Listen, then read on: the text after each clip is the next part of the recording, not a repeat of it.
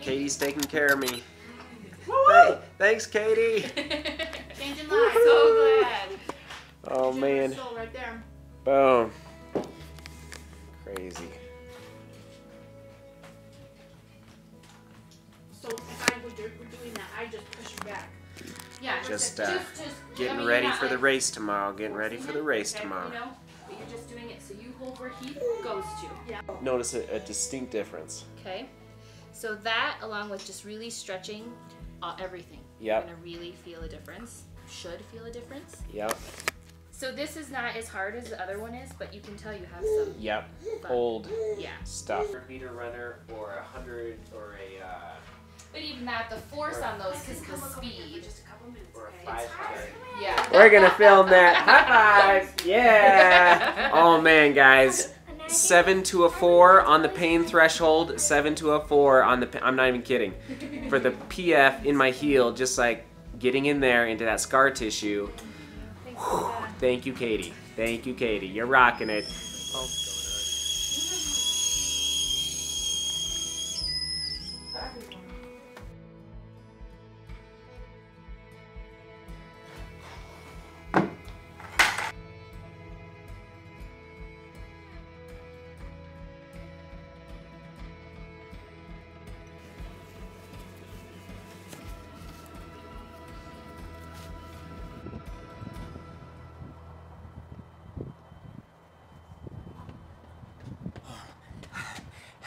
Thank you again to Katie for rubbing out my calf, my soleus, my foot. It feels amazing, and I'm not out of the woods yet. I know that I'm not out of the woods yet, but huge improvement from yesterday and definitely the day before and the day before that.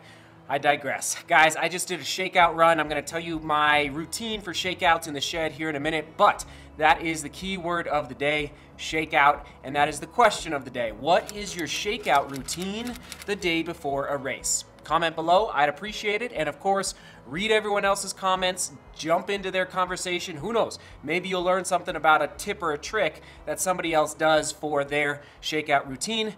And on that note, actually, hold on. And on that note, I do not advise this, but I am... All right, that's better. We're out of the wind. Okay, I do not advise this, making a shoe decision for your race day the day before. Do it at least a week before so you can just go fast in the shoe. Now, I have gone fast in these 3 shoes over the last 2 weeks, but anyway, I wouldn't advise doing this. However, because of my plantar fasciitis, I just want to see how it reacts to the different shoes. So this is the Vaporfly 4%.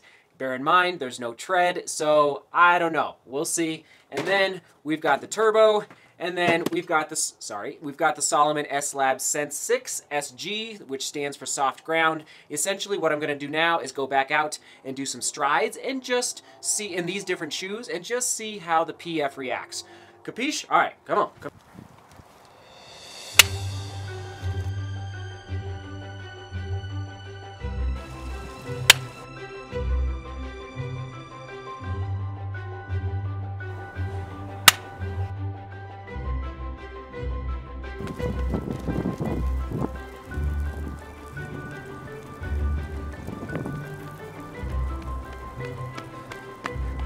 Again, thank you for answering the question of the day. Okay, shakeout routine. Here's mine.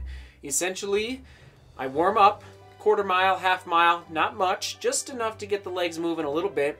I stretch for 15 minutes, and then I go do a 3-mile jog. I just did that around my house. And then I come back, stretch again, do the strides, which you just watched me do the strides in the different shoes. I wouldn't recommend doing all the different shoes, but I'm doing that in order to figure out what's going to work. And I'll just tell you right now, I'm going to eliminate one shoe right now. The Vaporfly is out of the running, and it's not because there's no tread on the bottom. It's because of the stack height. The stack height of the heel. It's going to be a little too risky for rolling an ankle. I'm not too worried about slipping out, even though there's basically no lug action on the bottom of this shoe, but it's the stack height is just a little too high for a trail race. I wanted to wear it so bad, but I'm not going to. Okay, so then I do the strides, I come back, I stretch again.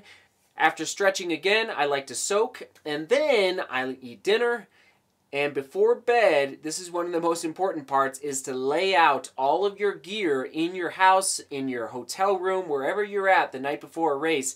Make sure you've got your singlet, your shorts, your bib number. I don't have my bib number. They didn't have early check-in, but it's really nice to have the bib number the night before a race. And then, of course, your shoes, your socks, any warm clothes you're going to need for the warm-up. And here's a tip of the day, your driver's license. Because, yes, some races, like tomorrow's race, they will not give you your bib number unless you can prove you're you. So, don't forget your driver's license. And then, of course, a drop bag, so you can put all your warm-up stuff in a drop bag. And they should have an area that's designated for your drop bag to go to. So just a few tips for the shakeout routine, and that's what I do. Okay, here's what happened last year at the backcountry half marathon in Highlands Ranch, Colorado. This would have been 2017, 365 days ago.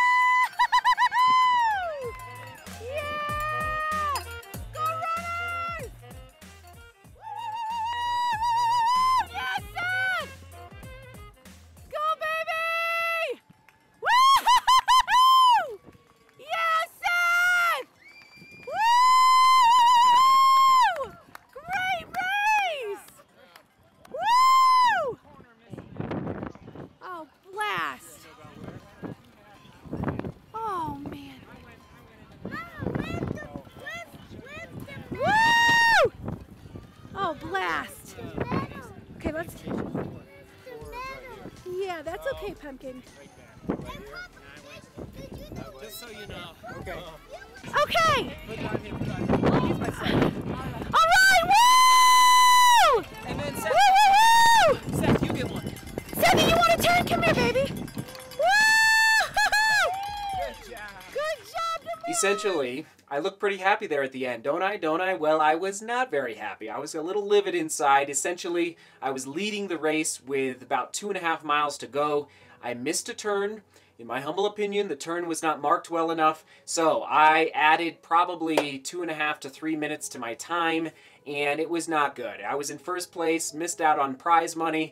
I was not a pleased runner. But thankfully, the race director, I let him know that, listen, please, next year, have someone on this corner and mark the course so well. And actually, I'm just going to add a little bonus question. Have you ever gotten lost in a race? If so, what happened? Where was it at? All right, drum roll, please.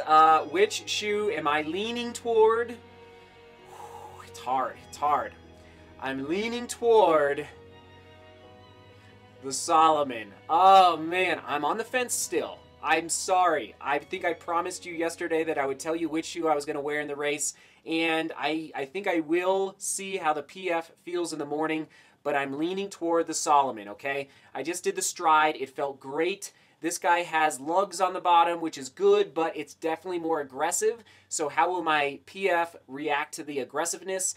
But I think the tread on the bottom of this turbo is fine as well. I think it'll do the trick. Oh, it's so hard. It's so hard. I digress.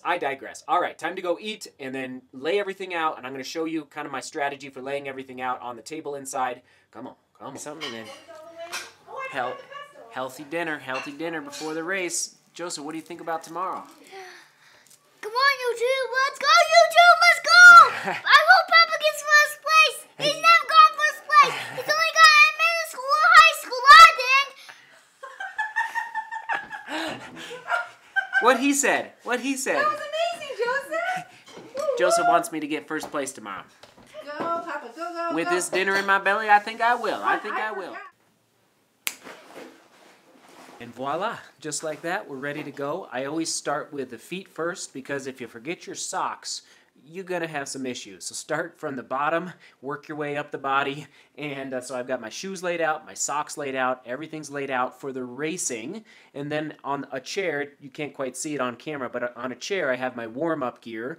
But the most important stuff is laid out on the coffee table. You can do this at a hotel room, on your bed, anywhere in your house or in your hotel room, wherever you're at the night before a race, in order to make sure you have everything. Because you don't want to be fretting on race day morning. You don't want to be forgetting anything. So anyway, everything's laid out. And actually, I just forgot I need gloves because it's supposed to be a little chilly tomorrow. So I'm glad I did this. Thank you for reminding me, YouTube. I'm going to go grab my gloves. Hold on. Bada bing, bada boom. Got the gloves. Hold on. I'm going to lay them out so I don't forget them in the morning. All right. We're ready. We're ready to rock and roll. Okay, what is my race day strategy? Knowing the race, knowing, for the most part, a decent amount of the competition. We'll see. Anybody could show up on race day that's just like fast as all get out, and so I got to be a little flexible, but frankly, I'm going to go out hard and hang on. I did not feel this confident 365 days ago, so I went out a lot slower, didn't take the lead until about mile 8. Tomorrow, if I'm not in the lead at mile 1.5 or 2, I'd be a little surprised. So I'm serious, and I'm not like trying to boast or anything. That's just like knowing my fitness, knowing the time trial I did last week, the half marathon time trial. So it's all of these factors that you guys can apply to your racing strategy. Like, what's my fitness? How have the workouts been going? What, maybe I haven't been able to work out as much as I should have, and so therefore I'm going to hold back the first half of the race. So you got to discern your own fitness based on your training schedule. I feel good. I feel confident based on frankly, even just the last 3 to 4 weeks of training. So I love you guys. Thanks for being here. I got to go to bed. Well, first I got to edit, and then I got to go to bed so I can wake up and rock and roll with you guys. All right? Sound good? Thanks for being here, YouTube. Seek beauty. Work hard. Love each other. Let's do this. Come on.